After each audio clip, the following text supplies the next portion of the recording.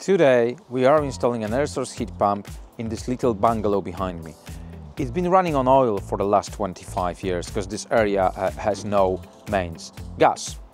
And in this video you're gonna see what's involved in converting an oil system into an air source system. What we have outside is a big tank for oil, because there is also an external oil boiler. They've run the pipework underground in plastic push feet. Because you see, this is a combi boiler, so you've got 4 pipes going in and out, hot and cold, flow and return. We are in the kitchen and the oil boiler is just behind the window, and the way they've run the pipework, there's plastic pipework going below the kitchen units, then it goes to copper right here, splits to heating on the ground floor, and then goes through the loft to the old airing cupboard in the middle of the property. So kitchen is just right here and the bathroom on the other side of this wall and the hallway behind me. So there are no external walls in this airing cupboard, and they've swapped the cylinder for a radiator so they could dry their towels. You know, that's what people used to do when vented cylinders were taken out. So we're putting an unvented cylinder here. And the problem we have, or difficulty is getting temperature and pressure relief to the outside. The way I'm gonna try to do it is by going through this wall, and that wall goes to the kitchen, and it will come under those kitchen units to the outside. So that's gonna be probably relatively tricky, shouldn't be impossible though.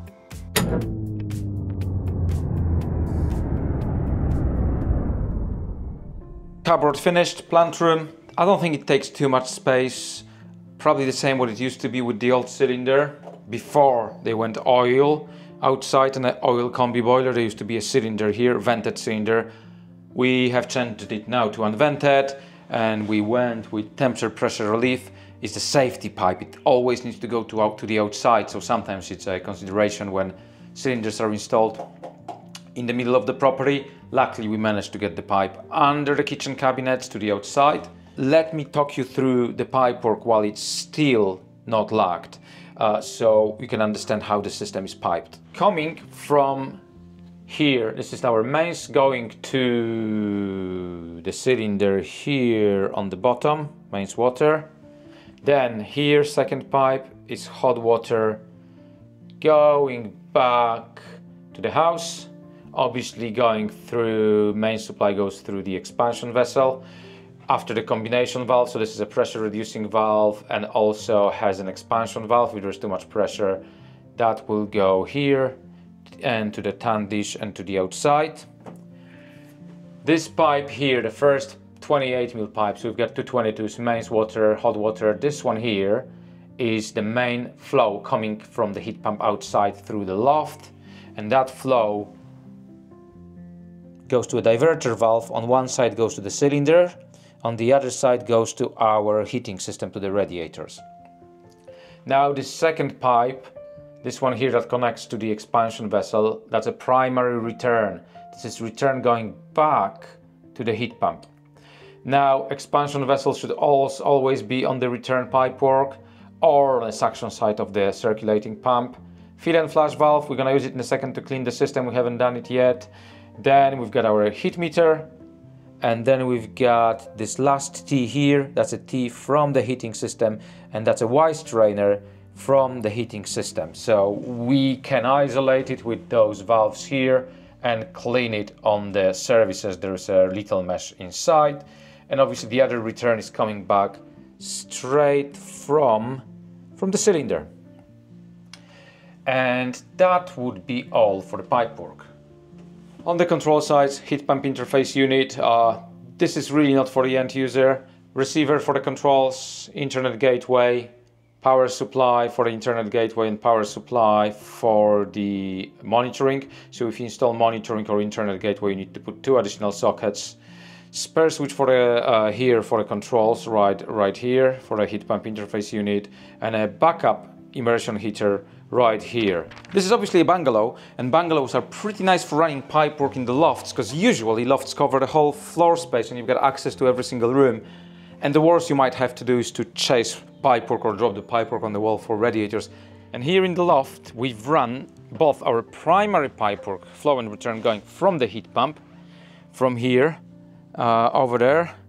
And we've also run then pipework for central heating back to the radiators. And we've done it all in a 32 millimeters MLCP. And then we've run 28 mil copper in the plant room as well. Just how gigantic is this tank and this boiler? This boiler is probably even bigger than the heat pump we installed here. And much more polluting, much more noisy. And I mean, this bit of kit, my God, your own petrol station in the garden. Who would want that? So this unit behind me is now running at almost maximum power, doing hot water for the first time. And you almost have to look at it to know it's on. It's so quiet. I know people say with time they'll get noisier. Install them well, install them level, and they'll be whisper quiet for years. Now, we can also talk about running costs, because right now oil is about 63-65 pence per litre. Electricity, I think new cap is 22 pence. So oil is kind of competitive, it's not crazy expensive. However, we've designed this system to run at maximum of 40 degrees Celsius flow. So this system will only run at 40 C when it's -2 outside. That should result in a SCOP, or seasonal coefficient of performance, of over 4. 4.2 I think, and that means this setup will be about roughly 10% cheaper to run than oil. So we know it's quieter, we know it's cheaper to run. And also look at how problematic this oil setup must have been. Imagine taking deliveries of oil, this pollution in this beautiful area, having to smell the fumes from an oil boiler. It's uncomparable how much better, well-designed and installed system air source heat pump system is to any oil boiler. In 2 bedrooms, we've got one double panel radiator each, 1200 by 500. In the living room, we've got 2 double panel K2 radiators of the same size. All of those radiators will run at maximum flow of 40 degrees. So they only get to 40 degrees when it's around -2, -3 outside.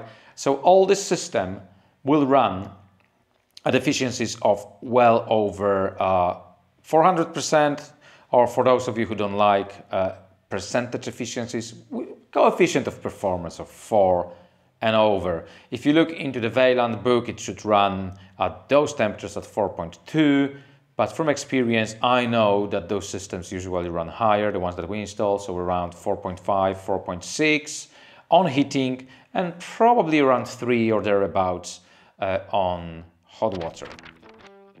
So this system is already running, and I've just connected this internet box to it, and that should bring my open energy monitoring online so we can see how it performs.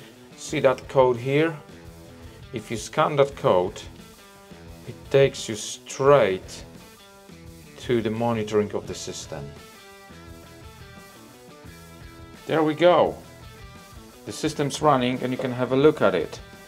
So right now it's running at the COP of 6.25. Go and have a look for yourself so you can see what it's doing, what the system is doing right now, because anyone can access live monitoring of those setups. Are those systems, those open energy monitors, worth installing? Because they are expensive. The kit is about £600 including VAT, maybe £700, which is a lot, but in my opinion those systems are worth every penny. The insights you can get into them, no heat pump onboard monitoring will ever allow you to do. What this system allows you to do is to fine-tune your setup, because what you can do, you can make changes to your settings on your heat pump programmer and see instantly how it affects performance.